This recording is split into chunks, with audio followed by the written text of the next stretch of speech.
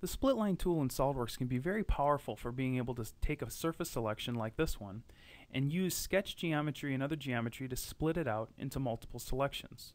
Now this can be good for doing surface operations or even being able to create boundary conditions for a simulation. Now in this case, what you'll notice is if I take this sketch and I'm just going to go ahead and edit it, you can simply go in and double click to edit. And I'm going to use the insert split line. We're going to be on the projection. It's going to use the current sketch. And what you'll notice is if I select the face that I want to split, when I hit OK, now I'm going to have two face selections.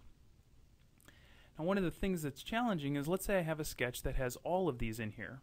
Let's say I've got a couple of these circles, I've got a couple of construction lines, and I'm going to go in and edit this one as well. And I'm going to insert curve split line. I'll use the same option. And when I hit OK, I'm going to get this error message. Now you're going to get this error message, or let's say you're using something like text in a sketch and you want to split that out. A lot of times you'll get the single entity error message. And so there's a way around this. In 2009 and earlier, this is a limitation. But what we can do is you can use the extrude option for surfaces. And I'm just going to use this sketch to extrude. I'm going to use the midplane option, so I have an intersection between the surface bodies and that face. And surfaces are just zero thickness representations of that sketch.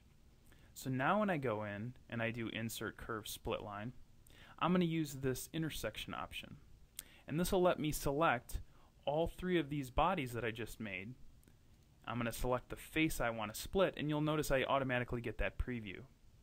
Now when I hit OK, I could just go in and hide those surface bodies, and now I have my selections as I need. It's better than having to create multiple sketches for each of these circles, and I can just do one single extrude and then use the intersection curve to adjust.